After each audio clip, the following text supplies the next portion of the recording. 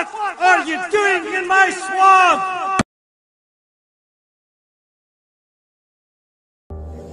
Hello everybody, this is Ogre Boy, and I'm going to be doing my review for the new movie, The Night House. This is a psychological horror movie that follows this woman who discovers a dark secret about the house her late husband built.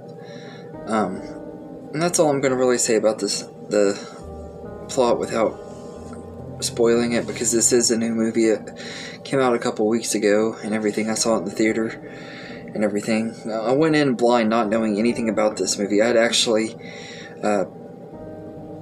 didn't see any trailers for it or anything, and I remember seeing the poster for it a couple weeks ago when I went to see Jungle Cruise and Stillwater and Suicide Squad, but I didn't know anything about it going in, really, and everything, aside from Rebecca Hall being in it, and I like her. I've always thought she was kind of an underrated actress and everything, so I thought I'd give this movie a shot, and it really surprised me. It had a lot of twists and turns, and the big ending really kind of threw me off guard. I didn't expect it to end the way that it did, and everything has a lot of good creepy moments and stuff, but it doesn't over rely on jump scares or anything. Like, I was afraid that this movie might do that, and everything as it started going and everything, I thought, okay, this is going to be one of those that there's nothing but jump scares through the whole movie, but it didn't really have that. It did have its jump scares and stuff, but they were placed at decent times where it didn't ruin the movie and everything. And Rebecca Hall as Beth is just absolutely great in this movie. She does a really great job in, like, the portrayal of her grief and stuff over her husband dying and all that. It's just really well written and everything, and she just does a really excellent job in here.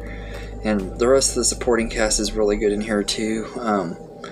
I didn't really recognize anybody in here aside from Rebecca Hall, but I thought they were all good in their roles and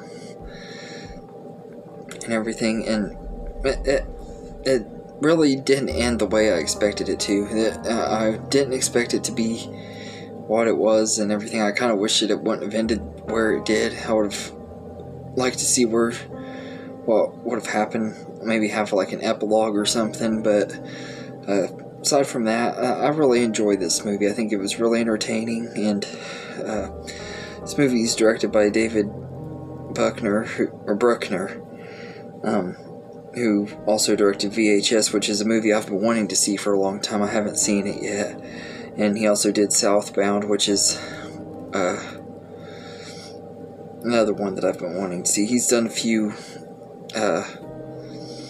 horror movies that have been on my radar that I haven't seen yet. I'd love to get to go back and see them because of seeing this movie, but it was really entertaining. I can't believe that